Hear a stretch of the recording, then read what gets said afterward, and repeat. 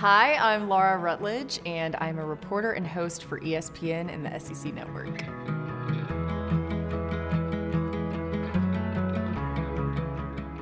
I am forever thankful that I somehow accidentally ended up in this business, but it was not something that I ever thought that I would do. And it's actually a pretty funny story. I had been a serious ballet dancer, had done that my whole life. I ended up at the last second accepting my admission to the University of Florida. So I was using up some of my academic scholarship on ballet classes. My parents were not too happy about that.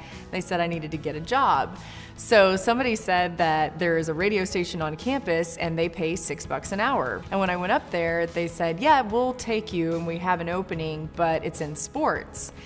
And I was like, well, I like sports. I'm terrible at them, but let's see how this goes. And so that was kind of how it all started. I think the hardest part has been just finding a way to be as good as I want to be in every different avenue. So whether it's SEC football, whether it's NBA, whether it's hosting SportsCenter, whether it's hosting Get Up, reporting on Monday Night Football, trying to make sure that I'm credible in the NFL space when most of what I've done has been college, learning gymnastics, learning softball, all of these different sports and still giving my all to it. I think that part has been challenging because I'm not satisfied with just sort of halfway doing anything, and so finding a way to balance all of that's been tough. But I do think that challenge has made everything better, and so I really am glad for that and relish in that. I think the main key has just been really never being satisfied. There's never a day where I sit there and say, oh, I did that perfectly.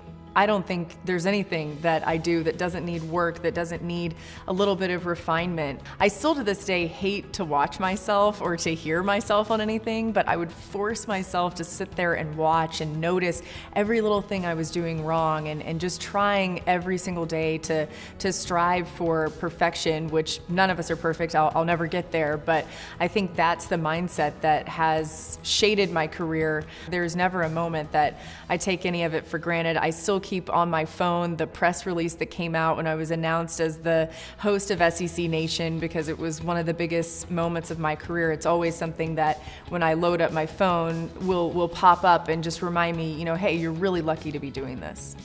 I hope that I am a role model in some way, shape, or form, but to me, the one thing that I always think is important with that is that if I am a role model to somebody, I want to be accessible. And I think sometimes I look back on people who have been role models for me, and I still have so many, and I felt like I couldn't reach them. I could never talk to them, or that I couldn't reach them unless I was at a certain level. I just don't think it should ever be that way. And so I think my advice to women in general, and I include myself in this group, and I need to take this advice more, is to just be proud of what we're doing and the progress that we continue to make. And there's a reason why women feel empowered by women. It's because we understand each other's situations better than anybody else could, and there's a real beauty in that. So I love the empowerment that I receive from other women in my field and in my career, and I've found a lot of strength from that. And so I think as much as we can encourage each other, that's the biggest advice that